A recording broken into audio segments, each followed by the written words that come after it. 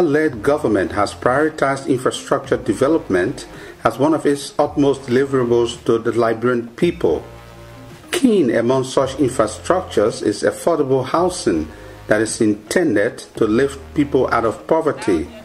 As the Liberia Agency for Community Empowerment LACE continues to construct proper housing for impoverished community dwellers, the National Housing Authority, the NHA, has been engaging investors to erect housing for the people since the ownership of over 2,000 houses that previous governments built have been transferred to the inhabitants. For the National Housing Authority, previously it has been, I think, 7 decades. Since its inception, they built only 2,180 houses, all of the assets combined together. So President Weah sent me here in June of 2019. And in 2019, in 6 months from June to December, we had signed into contract 96,000 houses. The commitment of 96,000 houses is at the value $996 million US. That's a pretty good number. The Weah government has signed into contract 96,000 houses. The first 1,000 of the 96,000 houses is being constructed right now. The company, Millennium Construction Incorporated, is constructing 100 of the 1,000 houses in the John Court town in Magibi County along the Rabosfield Highway, while another 100 is being erected at Ben Town in Masha. And these are middle-income housing projects on the way. We are building middle-income housing. Reason being is that for you to build free housing, you must have money. And we don't have money, but at the same time, too, Liberia by 2030, Liberia is supposed to build 512,000 houses at a build rate of 39,000 houses per year. So we are in 2020. So obviously, how do we do that? We have to find land for the investors, and then the investors bring the money. So it's a joint venture. Now, this is the side when we have a policy that if the investors sign with us, they must pay us 10%. We give them the land, but the land goes to the buyer of the home, not the investor.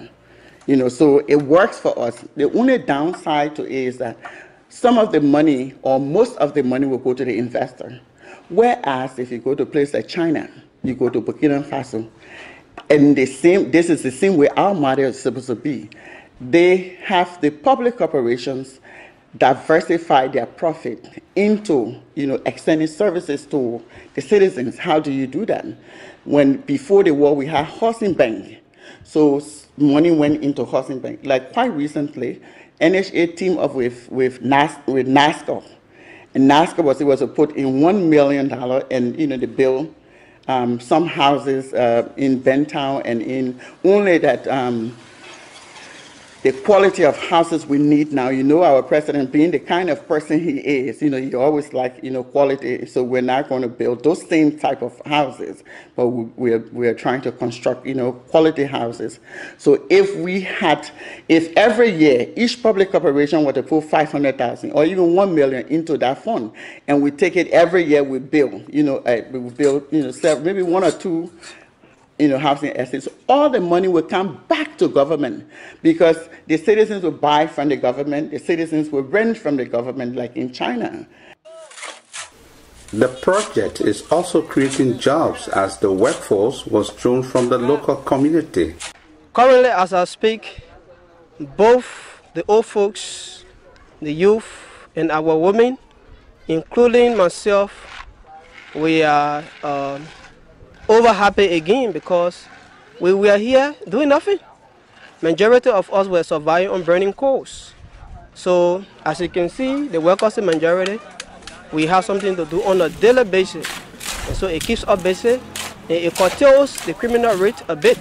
Also, what does this mean for the Joko town along the Rabosfield Highway? Well, the fact that a project like this is going on in our area, the first thing it does, it gives a meaning to the area, gives facelift, it improves, eventually it's going to improve the economy of the area, it's going to improve the skyline.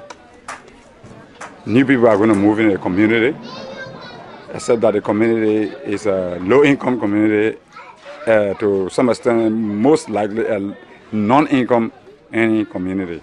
So if this comes, it's going to cause a mix of the people. People who have income are going to move in the area. They're going to move in those new homes. And maybe somebody who's around is going to do some work with some of them. The cultural situation is going to improve. Cross-cultural situation is going to improve. So far, those are some of the things that I see. Because of that, the road maybe is going to be done.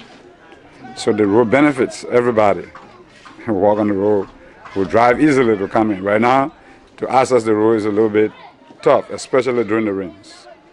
So we're hoping that by the time the estate is done, when they complete it and who moves in is moving in, it's going to be a little development for the area. Reverend Nah also called for the construction of proper housing for the community dwellers. We would like to say thanks to the government for doing that, except that it may not benefit a certain people, quote-unquote, proper people who are here, except that they can help us. Considering the nature of the houses, the mortgage that's to be paid, everybody here can pay that mortgage. So if they could revisit the structure of the place, try to move these trash that we get living in here, try to change them to better houses like this, make them smaller, so that people who have low income, somebody is a teacher, most people here are teachers, who live here, they are teachers, they are able to, from their salary, maybe pay a little mortgage of at least, or at most, $25, $30 a month, you know. So when these structures are improved like this, then on the whole, it makes everybody will be happy. But besides, we still have to say thanks because it improves all of us lives. These middle-income housing will provide a shift in the paradigm of the housing sector and clearly projects a new dynamism of having a middle class in Liberia. Property taxes make up a good source of local government revenue for most cities around the world. As the housing is being constructed, there are Liberians, mostly in the private sector, that have already started the payment of mortgage for said housing, which is an indication that the growth of a vibrant middle class in Liberia is already underway.